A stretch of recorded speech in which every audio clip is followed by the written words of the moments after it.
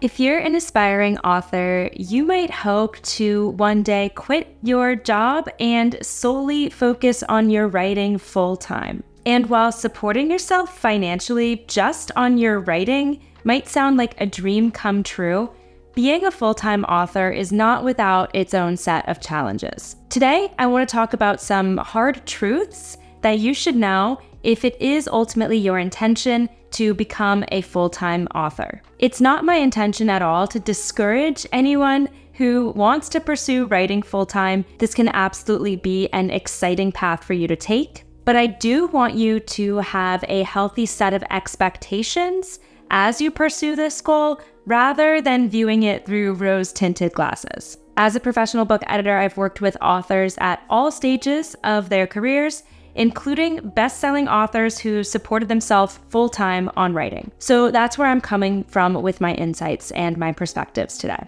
If you're a writer, specifically if you're working on a book, I recommend subscribing to my channel if you haven't already.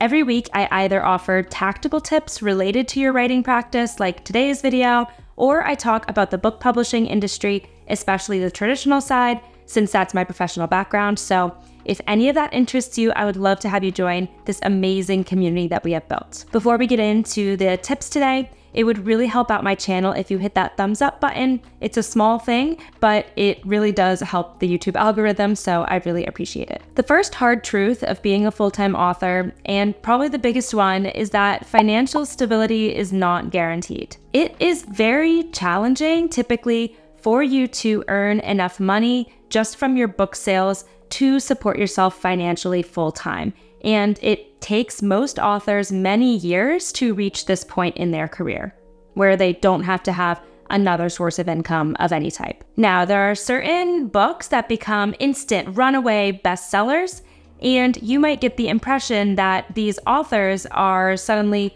now thrust into the spotlight and can focus full-time on writing for the rest of their life because they're making a huge profit. But the reality is that even if your book does make a bestseller list, it doesn't necessarily guarantee that you're going to be able to support yourself full-time just on those book sales now. Truthfully, your income can substantially ebb and flow because your book sales are also going to ebb and flow.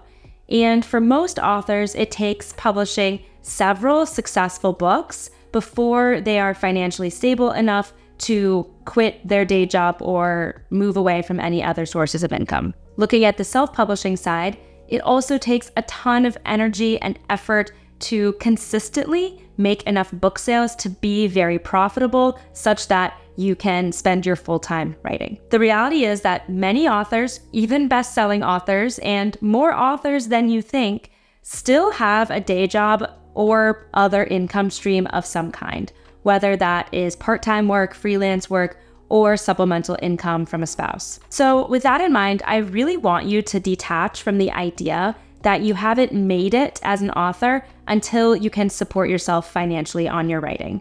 It's a very challenging thing to do, and if you can't support yourself financially on your writing, that doesn't mean you're not a successful writer. Because finances are just so fickle in book publishing, I want you to separate the idea of success from finances, if you can. That's going to give you a lot more freedom and hopefully alleviate some pressure you might feel. The next hard truth of being a full-time author is that it takes a business mindset. As soon as you become a full-time author, or potentially even before you take this step, a switch has to flip in your brain. And you have to realize that writing is no longer just an art form for its own sake.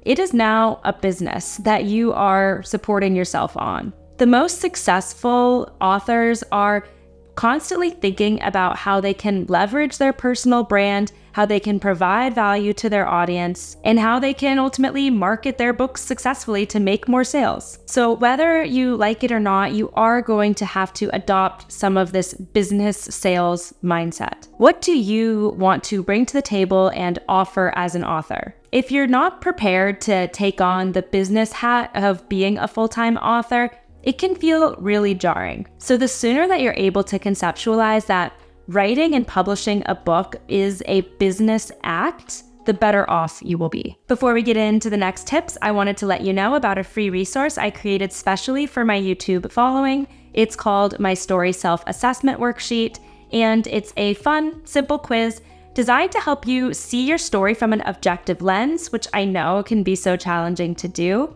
and hopefully find ways to improve it. It's completely free to download, and once you do so, you'll be opted into my newsletter where I publish exclusive interviews with publishing industry insiders and successfully published authors. Many of you are writing to me about how helpful the newsletters are, so I'm really excited to continue bringing you more insights that way. If you want to go straight to the newsletter, the link is also in the description. The next hard truth about being a full-time author is that you need discipline. When you become a full-time author, if you are traditionally published, you're not becoming an employee of the publishing house. You work for yourself. And while self-employment does grant you a lot of freedom, it also requires a ton of discipline. Now, you have to treat writing like your job because guess what? It is. The most successful full-time authors keep writing no matter what. That doesn't mean that you have to write every single day because that doesn't work for every author. But you do have to have a consistent writing practice that you commit to. You're going to have to just push through writer's block and any other challenges that might come your way, especially if you are on a deadline with your agent or your publisher. Or if you are publishing a series where readers expect the next installment in a certain time frame, you're likely going to feel the pressure to meet that publication date as well. Your publisher, or in the case of self-publishing, you as the publisher, are going to want to adhere to that schedule to meet the reader's demand. This pressure to produce new work can ultimately lead to burnout, and churning out book after book after book can leave you creatively drained. So you need to find a way to balance your writing practice while prioritizing your own mental health and your own creativity. You want to make sure you're able to sustain your writing practice for the duration of your career. The next hard truth of being a full-time author is that you're still going to get rejected. Just because you now make a living just on your writing does not mean that the rejections suddenly go away, I'm sorry to say. Authors get rejected at every stage of their careers, even the most prominent authors. So the sooner you can accept rejection, the better.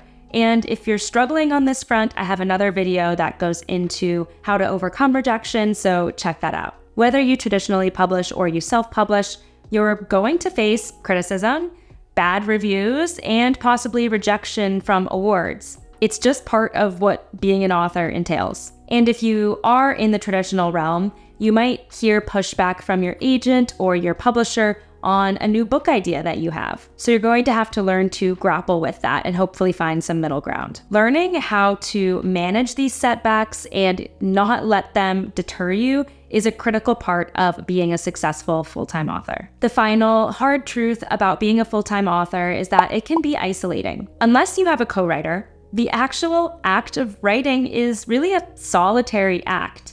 So as a full-time author, you're going to have to get very comfortable with spending a lot of time alone with your thoughts. This has to be an environment that you can work and even thrive in. So if you currently work in an office or you have a lot of coworkers, the transition to writing full-time, where people usually work from home, can be really challenging. And at worst, it can adversely affect your mental health. So as you're making this transition, make sure you continue to nurture your professional and your social relationships. That might mean you join a writing group if you aren't in one already, or maybe you spend some days working from a shared co-working space. Also, especially if you're working from home, I recommend creating boundaries. Perhaps you can dedicate a certain room or a certain desk area solely to your writing work so that you can physically separate your spaces. Or you could consider creating business hours where you alert your friends and family that you will be working and writing during that time, and they should treat that as if you were at the office. When you're working as a full-time author at home, the lines can quickly blur between the personal and the professional. This can be liberating, but it can also lead to you working around the clock and becoming overwhelmed.